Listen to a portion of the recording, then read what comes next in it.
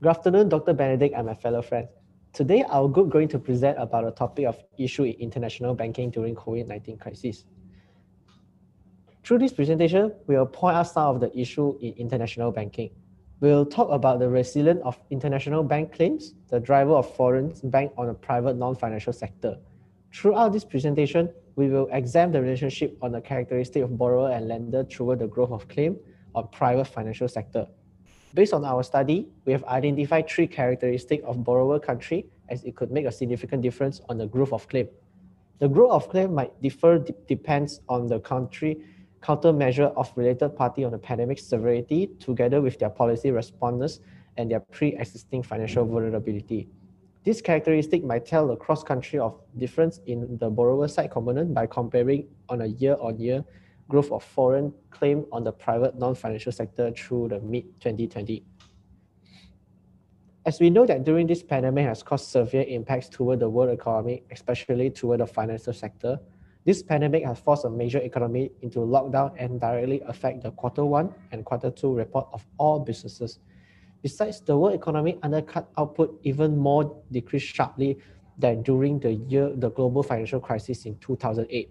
However, according to the International Banking Statistic, they state that its strong policy response sought to contain the economy fallout thanks to a country with stronger economic activity and smaller financial vulnerability to borrow more to borrower. Likewise, a better capitalized banking system will lend more. The economic stress also led advanced economy borrower to draw on the pre-existing credit lines from foreign banks. Based on our research, cross-border banks claim that on a financial and non-financial borrower combined, a grew of 4.8% through the Q2 2020. This has bring out a contrast with a 5.2% decline in the year end of 2008. Besides, foreign bank local claims in local currency grew by 8.6% year-on-year through mid-2020, driven largely by Q1 claims on advanced economy central bank. That's all from my part. Now I'll pass it to Chong Ming. Okay. Thank you, Marcus. So I'm going to present the resilience of international bank claim. How do international banks survive during pandemic? According to the questions, we compare year-on-year claim through to the mid of 2020. Overall, international bank claim proved to be strikingly resilient when compared with the GFC. According to the author, global cross-border claims and local claim in local currency has grew, which has the better result than in GFC. However, the global output in the mid of 2020 has dropped larger than in GFC as well. So, which means bank has a better result in resilience during COVID-19 when compared with the GFC. This is because with the high borrowing needs during COVID-19, what is the bank did is their capture of pandemic related response such as quantitating, raising central bank swap line and the drop down of credit line. However, this would be the effect of international banking. According to the first slide, which show the cross-border bank claim in the Q2 of 2020, it is less likely to be subject to seasonality effect than Q1. This is because the claim of AE borrower declined in Q2. This reason was driven by the claim of bank street broadly 60 to 40 between related and unrelated institutions and to a lesser extent of non-bank financial borrower. The larger Q2 decline in inter-office origin-related banks came up the heels of an even bigger increase in Q1. Both moves reflect in the part the use of AE central bank swap line. More generally, swings in interbank claims are consistent with adjustment for liquidity management purpose, which need not underpin new lending to the real economy.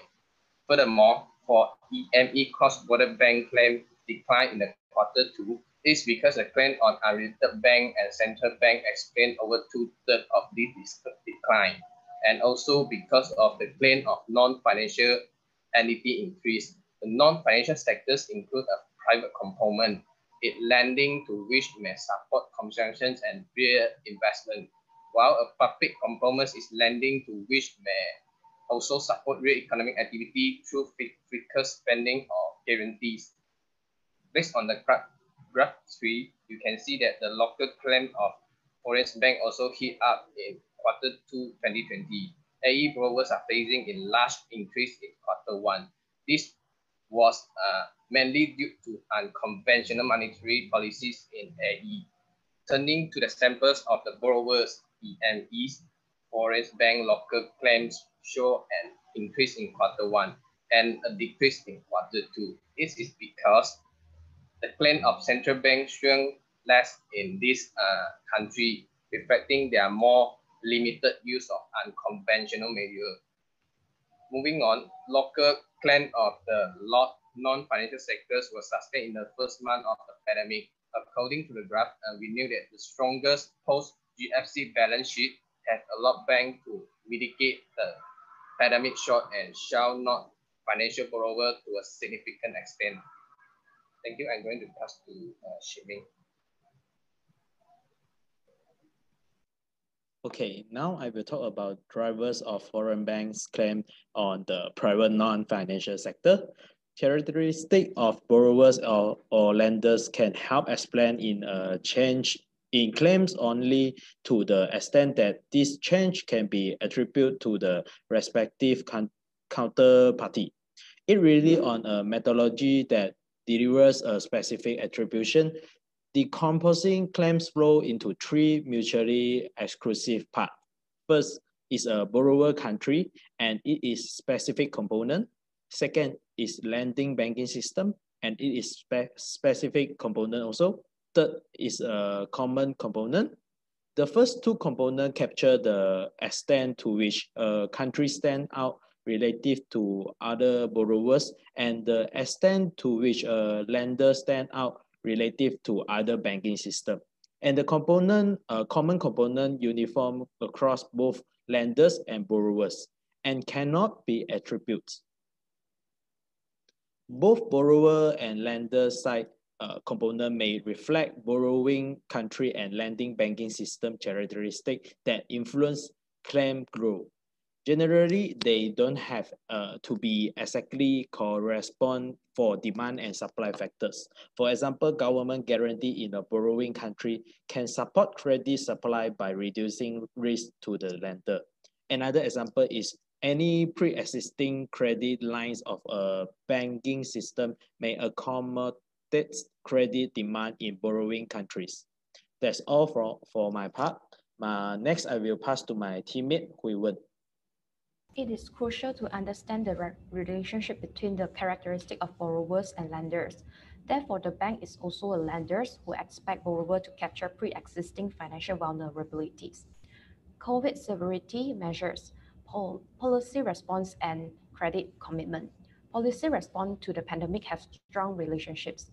Public health measures have a negative correlation with the borrower component, which means stricter lockdown impact on economic activity to result in the decline of claim growth. Economic policies such as fiscal support measures are positively correlated with the borrower side component, which means they support borrower creditworthiness. All these are positively related with the borrower side component, which indicates the GDP growth and forecast of future growth. For the lender side, there are three aspects which are bank capitalization, credit commitment, extend, better capitalization banking system with greater credit commitment.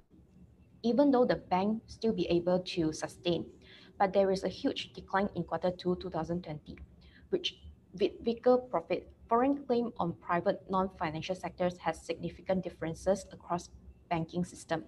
This indicates that this relates to the characteristic of lending banking system at a national level, such as banking capitalization and credit commitment.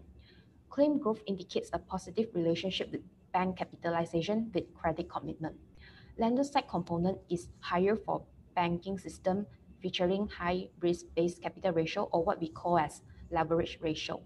Banking system with greater credit commitment lend more on mid-2020. Apparently, international bank claim performed well in COVID-19 pandemic as compared to GFC.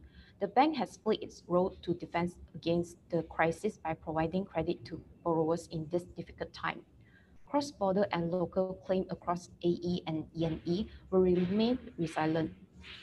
Same goes to the private non-financial sector, closely capturing direct lending to real economy. The driver of foreign bank claim consists of borrower side factors and lender side factors. The borrower side component are highly related to low vulnerabilities and strong economic activity in borrower country, while the lender side component is highly related to better capitalization in lending banking system. Because of the size of pre-existing credit line, the bank able to accommodate the large amount of credit line that is being drawn down and the funding is needed for the borrower. Therefore, the bank able to sustain in this difficult time. Although the international bank lending were doing good in countermeasure during the first phase of pandemic, but the bank always have to have a precaution of the potential risk might be arise. For example, there's a decline in output in the second wave. Therefore, it is crucial for the bank to continue monitoring so that they manage to take action immediately before it is too late. Thank you.